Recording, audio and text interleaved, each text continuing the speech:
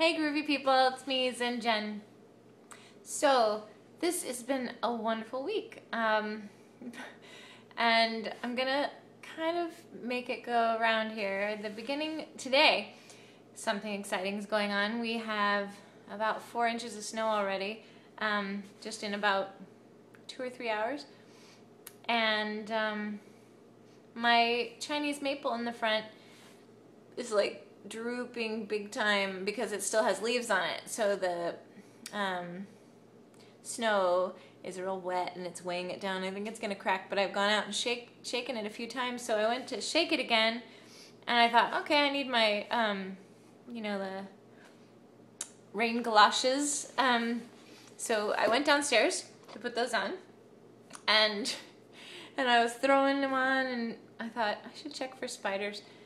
And the kids were up here, and I screamed at the top of my lungs, like, "Wah!" Because there was something moving on top of my foot, and at first I thought, is that a spider? That's a giant spider, and it was like kind of, and if you know me, I wear socks that have no toes because I did dance before, so basically, I kicked my boot off and screamed at the top of my lungs, and a mouse was in my boot. Ah! I was so freaked out, and the poor thing was like, oh my god, where do I go? Because our basement goes into this place under, I'm sure it's freaked out because it's snowing. But anyway, bottom line is, I shook the ice off of my tree after a screaming adventure with the mouse, and and how this is relevant is I'm thinking last week I went to the CNS symposium, which is Center for Neuro-endocrinology. What is it? I forget. Anyway, I've been going to their meetings for about a year now, and they're awesome. They have this thing called Hormones for Breakfast. So there were 5 speakers at this, and they're from all over the country, doing research on the brain, the social brain, so on behavior and the mechanics and the juices of your brain.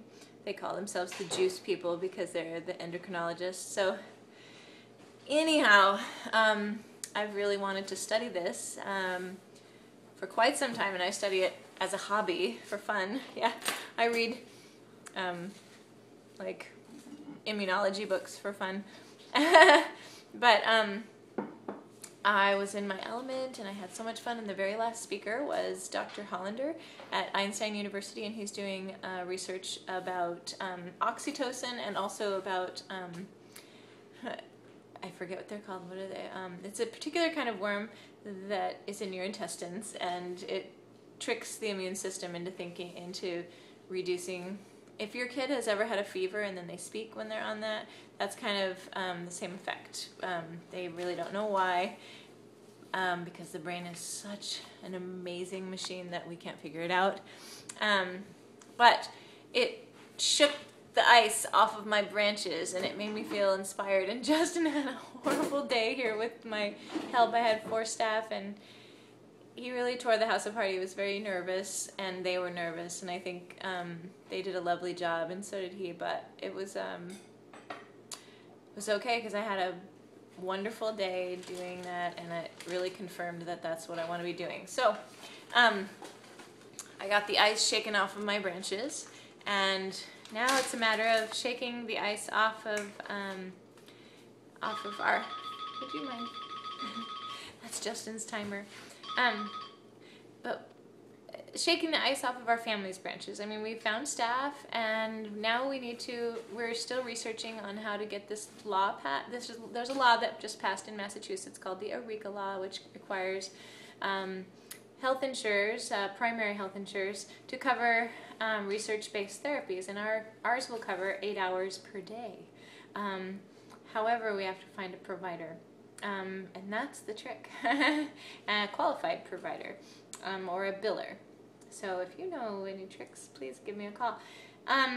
But we also are going to need a building fund, because after going to the Sunrise, they do like a playroom program, and of course Justin's big, so we had the entire basement in mind. It's really big and it's fun and kind of indestructible, but Justin found out that he can pull the tiles down from the ceiling. So we have all kinds of things that have to be Justinized because he can find the hole in the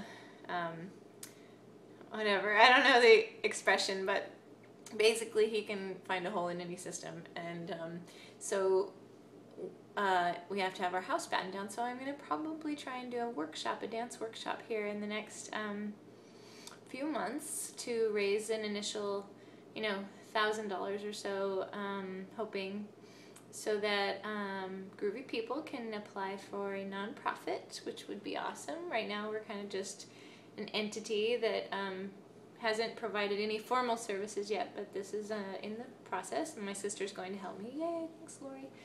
And I'm going to do a workshop, and within a year I hope to be in a pre-med program. So boom, here we go. So we need your help. If you have any ideas, you can go ahead and send me any grant ideas, anything that you know that I need to know, because I need you people.